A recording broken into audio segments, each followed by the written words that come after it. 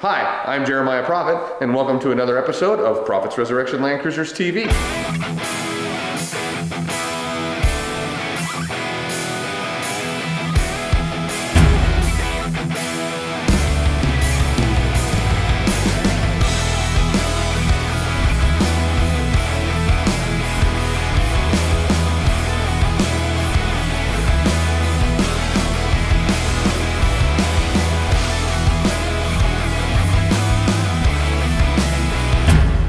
Unfortunately, Chandra's not with us today, so to keep you from having to listen to me the whole time, let's go out to the shop and check in with some of the guys and see what they're up to. When we're done with that, I'm really excited to show you this 1964 Patina resto-mod Land Cruiser that we just finished.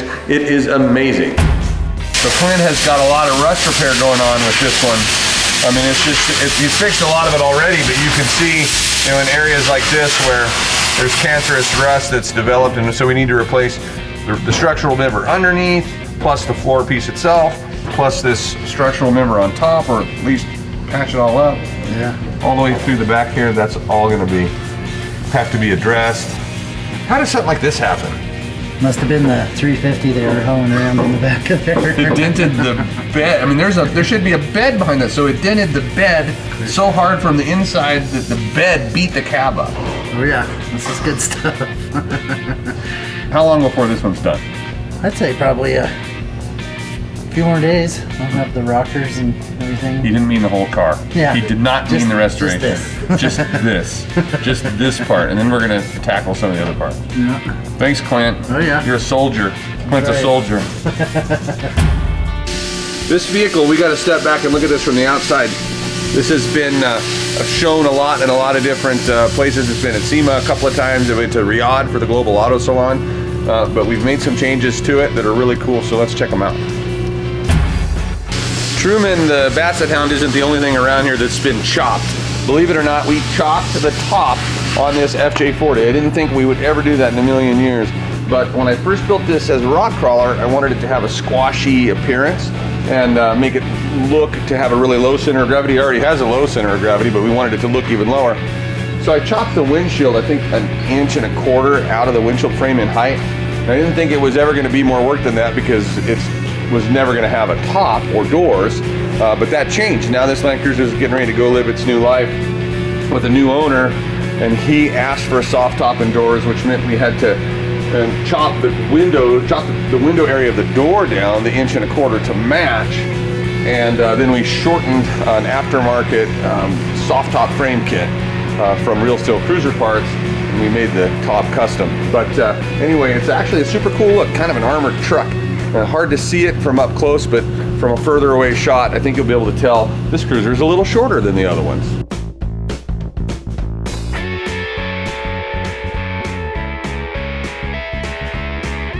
So we made a few other changes to this FJ40 for the new owner. We lowered the stance a little bit and went with a slightly smaller tire than it used to have. These new 37-inch Maxxis Razor MTs helped this vehicle drive on the road a lot better than the 40s that it had before. Another interesting change to this Land Cruiser is that we actually removed the 3FE that we built for it originally and installed a 2F in its place. That way the vehicle doesn't rely on any computer technology to run. The 2F was mated to the A440 automatic that we originally had in the vehicle with the 3FE, and that made for some interesting challenges with the throttle and kickdown cable linkage so that the older engine would work with a newer transmission. All in all, this is still one of my favorite Land Cruisers of all time. You're making you nervous? Yeah. It's not like you're holding glass. I've never done this before either. No? No, that's my first one. That's your first Land Cruiser back door window or first window ever? First window ever that I roped in. What? You've been building cars in Baghdad. I have. Really? But you always had somebody, minions, to put your windows in for you? Well, usually our customers will do it themselves. Customers would come put in their own windows? You know, after we deliver the car. Oh yeah. They'd have it done. Sorry, I should clarify. Oh really? Yeah. That's not here. We're a full service shop here. Here we install your windows for you. I wasn't as fancy. Here at Resurrection Land Cruisers, we install your windows for you. Just cleaning it and prepping it. Just for that 76 that you're tearing down? Yes, most of all of it is, yeah. Staying on top of it. So yeah, every single bolt, scrubbed and washed off and blown off and dried. So it's nice and clean. This one isn't that clean, but. Tell me about what you soak them in. First, if there's any paint or stuff like that on, we soak them in a chemical dip that gives us, like, just eats it all off within an hour or two. Actually, it's pretty sweet. And then it's all there's something called evapor rust, which then eats all the rust and all the grease and all the stuff off it, all the zinc, and makes it look nice and bare. So then we can get a good zinc coat on it. Every single bolt. Every bolt. Every bolt. Thousands of them. Yeah, every part, every clamp, every hose. So yeah, it's good stuff. Super fun. You could go clean windows with Nick. Yeah, exactly right. Yeah. Go buff windows. Yeah. So what Eric was working on are the bolts and fasteners for this cruiser right here. It's a 1976, in here for a stage 2 restoration. And it's actually a crazy amount of work. Keep disassembling, keeping track of all of that, restoring all those bolts, and then making sure they all go back in the same place. It's part of the art that goes on back here in the body shop. One thing that's they have to keep a mind on that's super tough is if they break a bolt, strip a bolt, if there's a damaged bolt or an aftermarket bolt or a bolt that's not supposed to be here anywhere, upon disassembly, they have to go seek the right bolt out and then restore that bolt to go in with its mates so that the thing can be finished and reassembled with all Toyota parts. So that's why, like this strike plate right here, one of those bolts is missing. That one's probably in process, and that one, the head's stripped trying to get it out. In fact, that's not even really a factory bolt. Somebody else had put that in there. So I'm sure that Eric located the correct hardware and it's in there getting restored. Let's go look at some of the zinc boxes that have zinc bolts in them that are done.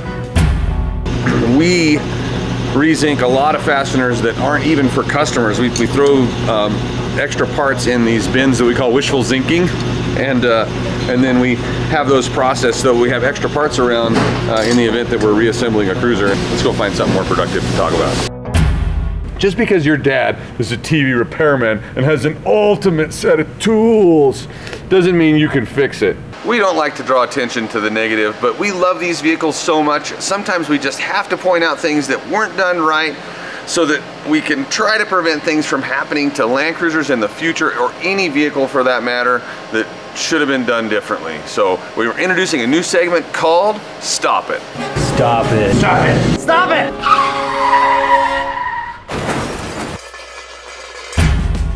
So today's Stop It is about wiring harnesses. And I'm going to use this steering column to illustrate the wiring harnesses. And I know I'm going to sound hypocritical with this Stop It, because on this Land Cruiser that we just featured, we showed you that we used a Flaming River steering column, or an I Did It steering column is about the same thing. And when you do that, we use a aftermarket wiring harness, like a painless wiring harness. The Stop It though is stop using those kind of wiring harnesses in your FJ40. Unless you're using a GM style column like this that integrates with the turn signal switch, with the wiper switch, with the ignition switch in some cases, those kinds of aftermarket wiring harnesses, they don't work. They don't plug into anything. They don't control circuits the same way. The fuse boxes don't mount up right. They're a mess when you try to put them in an FJ40. Short of your wiring harness being chopped up into 1-inch long pieces, it's restorable. Fix your FJ40 wiring harnesses. If you can't do it, find somebody to help you do it for you. At least don't throw them away. Send them to us, because the painless wiring harness thing, it's not working out. It's not working out for most people. So stop it. Stop it! Stop it! You can tell this FJ40 is getting close to being done. And don't worry, we will feature this vehicle maybe 2 episodes from now when it is completely done. But super cool, body off, stage 3 restoration, Cummins R2.8, extended wheelbase, leather, AC, retro stereo, Dakota Digital, our custom bumpers, all the cool stuff. Look forward to this one coming up soon.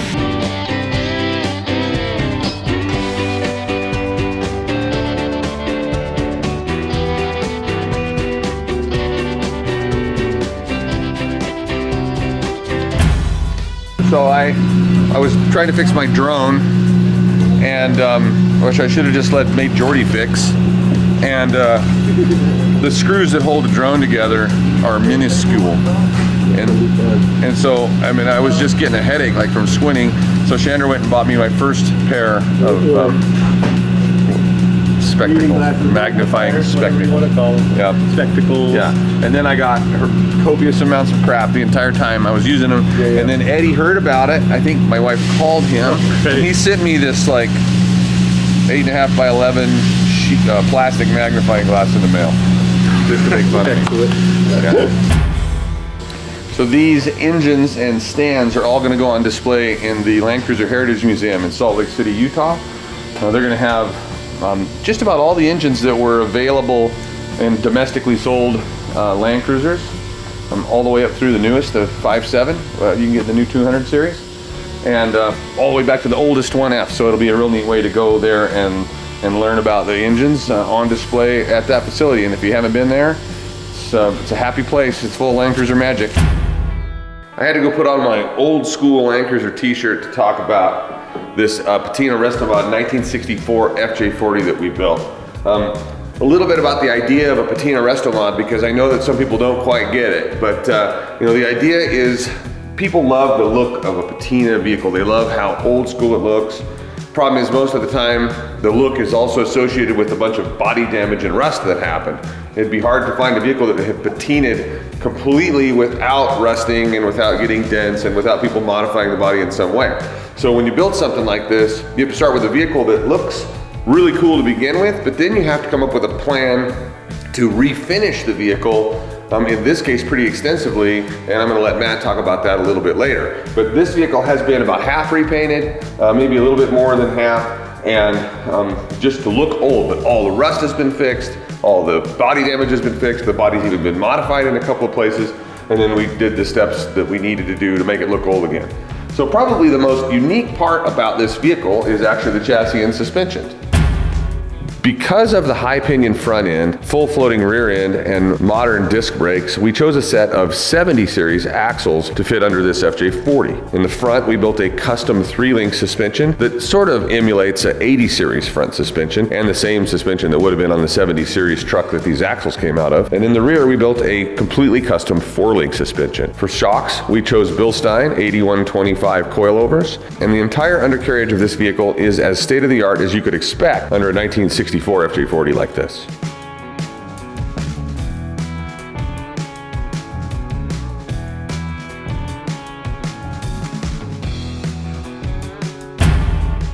So we chose this particular FJ40 for this build just because the front clip of this thing. I mean, look how gorgeous it is, the way the hood, the bib, and the bezel all work together. The bib itself has actually been repainted because it had some rust damage, but the bezel is as it was from the factory, and so is the hood. Also up here on the front of the Land Cruiser, we've got one of our factory replica winch bars, made to look old of course, to support the rebuilt, used but rebuilt 8274 winch.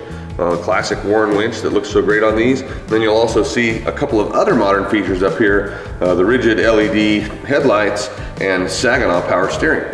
Now let's look under the hood. To complement the modern suspension that we put under the vehicle, we decided to use a Cummins R2.8 and a 5-speed overdrive transmission to power the vehicle. That way, the engine transmission complements the suspension, and this thing is very, very drivable. As you guys know, we love the Cummins R2.8 for a lot of reasons, and this is the second to most recent example of one of the installs in one of our builds. So there's actually 3 modifications to the body of this FJ40 that I want to talk about. First one's pretty simple. We changed the door tops, or the tops of the doors.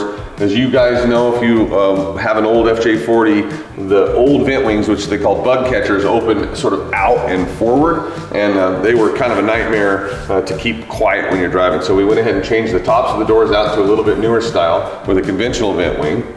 And then we also moved the wheelbase back like we do in so many of our builds, 3.5 inches. So we've taken the original wheel well and moved it back in this panel here. So to accomplish that, we just built the suspension a little bit longer, setting the axle back about 3.5 or 4 inches, and then just moved the factory wheel well back. We do that all the time. So the last modification to the body, even though it's a small one, if you remember these corrugated tops, or if you're familiar with them, There's nothing to attach them to the top of the windshield frame, and just a little piece of weather stripping is there to keep wind from coming up into the cab and creating a ruckus in there. So we added the metal support, fiberglass to metal, top to windshield, bracket, whatever you want to call it, from a later FJ40 to the top of this, so that and then we added nuts, of course, to the windshield frame, so the top had a secure place to bolt on. That and the vent wing modification make this actually pretty quiet to drive, which is a lot nicer than they would have been in 1964. So Jeremiah already told us how we've done some modifications to this tub. We fixed some rust, we've moved the wheel wells back. I'm going to explain to you the process we used to make the repaired areas look just like the original patina areas. And what we do is we first take a look at the vehicle and identify what colors you can see visible on these patina panels. And you take a look at it real close, and what you see is a ruddy brown primer, which is the first layer of primer, and then you've got a gray, like a light gray primer that goes on top of the red, and then you've got your blue paint. So once we've identified that, then we very diligently match all of these colors as closely as we can and apply them to the repaired areas in the same process, same layer. So we've got red, we've got gray, and then we've got the blue, which we've actually washed out a little bit with some white to emulate the UV effect that happens to the paint over the years being out in the sun. Once we've got the panels painted, and we use a bunch of various techniques to age the paint, to create the patina. Some of those processes are Scotch-Brite. We can use some steel wool. Sometimes we'll dent it just slightly, scratch chip with a chain or a scratch awl or screwdriver. You know, we use some various techniques to make these panels look old again. And once it's all kind of matching and flows together, then we're finished with it. And one more point we want to make real quick is that we do not clear coat any of these panels once we're finished with the patina process. We leave them just as they are so that they will continue to patina, continue to age, and there's nothing unnatural about the panel. The one exception to that is the top here, this roof. We go ahead and lay a couple good coats of matte clear on that, and that's to provide durability for that fiberglass and to provide a waterproof surface. So other differences inside of this FJ40, I'm sitting on a pair of leather bucket seats from a 73 through 78 FJ40, and you can see that we retrofit the floor pan to take a set of original mounts from 73 through 78, so that looks very OEM. Got rid of the toolbox, of course, under the driver's seat, and then of course in the back we've got a best top fold and tumble seat reupholstered in the same leather. The last two features that we added to the interior of this FJ40, of course the Tuffy box that we've modified, made it a little bit more custom, and then for safety we added a set of 3-point retractable seat belts on some custom brackets right here on the top. And we did something unique with the switches and knobs on the dashboard of this, and that'll be this week's quality spot.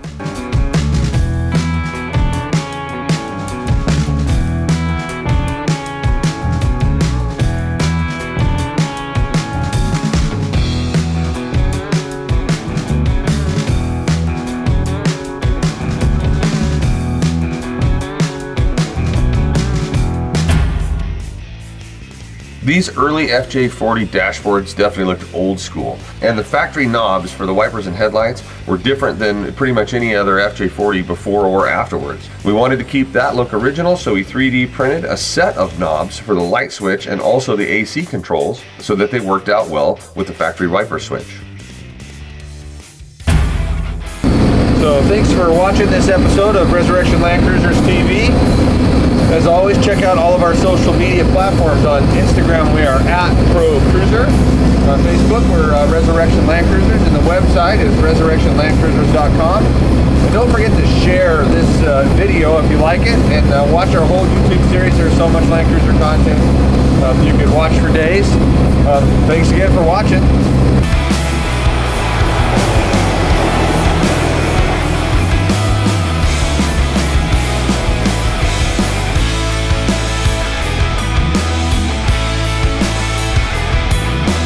10 points to Roy. It's all ball bearings these days. 10 points to Gryffindor. I'm more of a Slytherin kind of guy. Oh, okay. That's what the S on the jacket's for. Yeah. Slytherin coat.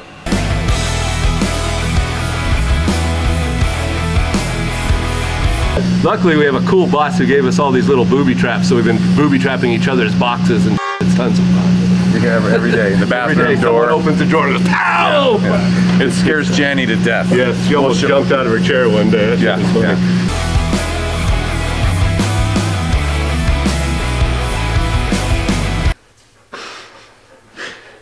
It's my co-host. There's your co-host. There you go. Yeah.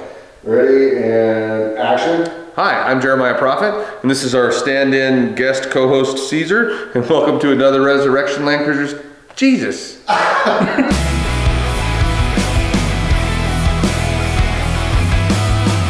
Hi, I'm Jeremiah Proffitt, and this is my stand-in guest co-host.